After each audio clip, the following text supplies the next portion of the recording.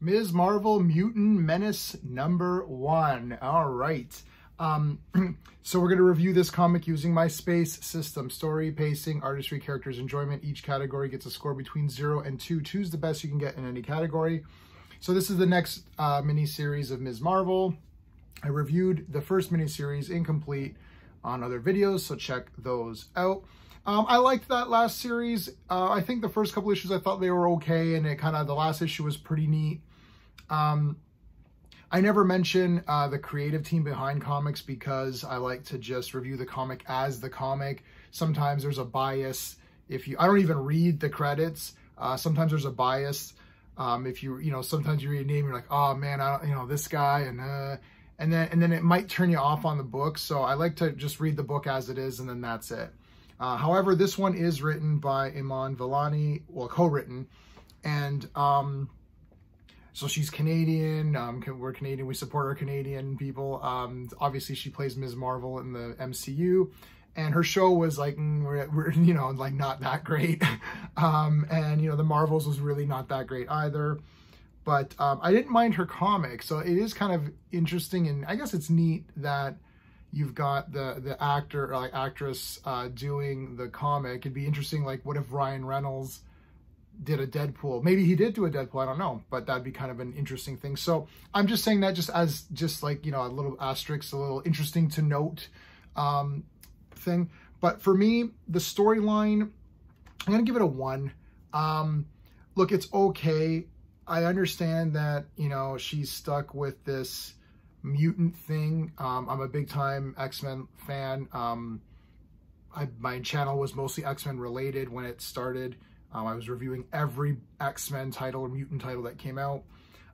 Ms. Marvel being an Inhuman is fine. I don't understand why they need to make her a mutant now. I feel that this character is just like being like stretched to all these extremes. Oh, she's like this cosmic thing in the TV show, which was kind of a fail.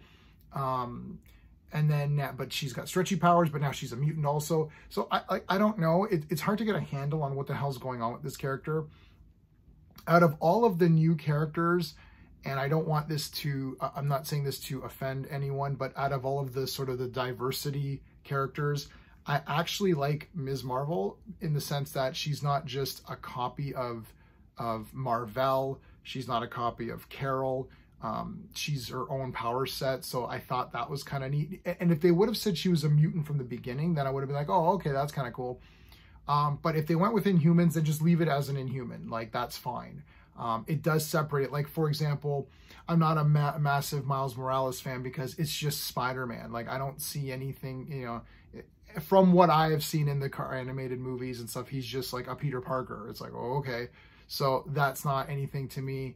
America Chavez, I just can't get into that character at all. She's just, I don't know. It's like, she was okay in that Doctor Strange movie, I guess, but like in comics, I can't do it. What other characters? But you know what I'm saying? Like, a lot of them were just copies. It's like, oh, this is just a copy of some other character. It's like, well, okay. I do like X-23, but it's just, she's a Wolverine, right? Like, there's not anything kind of like unique about it. But Ms. Marvel is different, so I do like that. I do like that about Ms. Marvel. But still, the storyline, there's a lot of, her just meandering around and things like that, and that usually kind of just like makes it slow for me. So it's the Orcus stuff, which I'm really tired of. I'm really tired of Orcus. Ms. Marvel's trying to do the, good thing, help the people, but she's not liked or trusted. So it's the whole mutant angle, which I don't understand. I mean, obviously, if the mutants took over the entire planet and forced everyone to do stuff, that people wouldn't like them. I think we lost what's going on with X-Men. It was supposed to be the humans hate and fear you, but you're still protecting them anyways from people who really do want to hurt them. I always thought that was the cool, unique thing about X-Men, and that usually meant that the reader was on the side of the X-Men, because if you're a comic book reader, you were probably nerdy, probably felt like a bit of an outsider. So the X-Men spoke to you, you're like, oh man, yeah, I could be an X-Man and have a little family of other people, other geeks and nerds or freaks or whatever, and then we're all together, but we're still helping people because we love superhero stuff. And I think they lost that.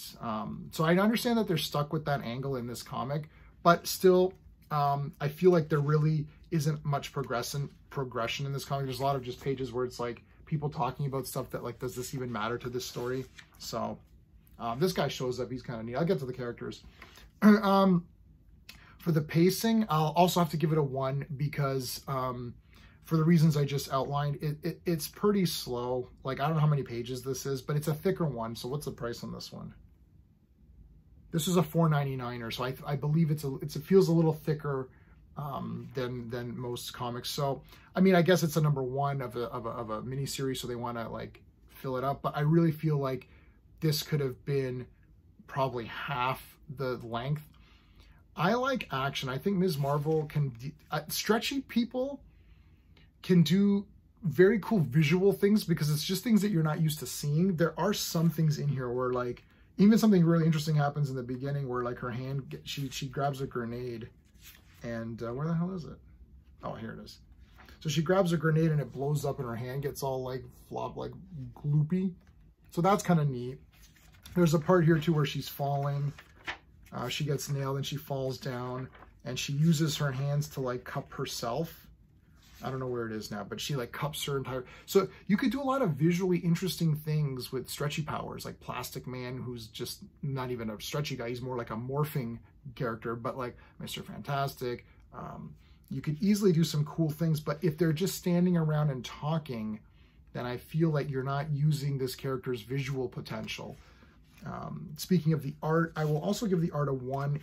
It feels very standard Marvel art. Like, it's like, yep, that was, you know, it's good. I can't draw, so, you know, it's better than I know what I can do. Oh, there you go. There's that part I was talking about. She like cups herself as she's falling. So you could do a lot of fun visual things with the art here. Oh yeah, the horticulture or whatever they're called. They show up, these old ladies.